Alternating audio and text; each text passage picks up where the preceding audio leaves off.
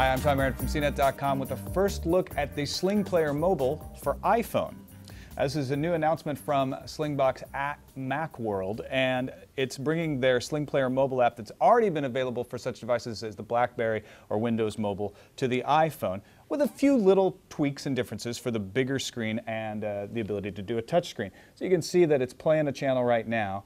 So I can actually just swipe it to move through my favorites, and I can go up and down to move through the channels on my television at home.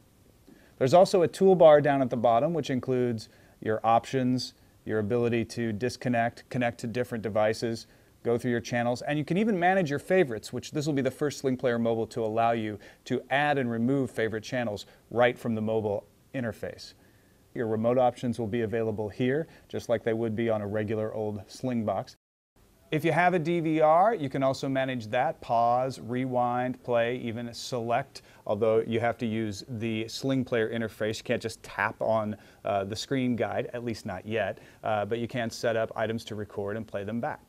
Now they say that this will be released to Apple sometime by the end of Q1, and then it'll be up to Apple to pass it through and put it into the iTunes store. It won't be free. In the past, they've charged up to $29.99 for their mobile apps, but they're not saying yet how much they'll be charging for this. It is the SlingPlayer Mobile for iPhone. I'm Tom Merritt, CNET.com.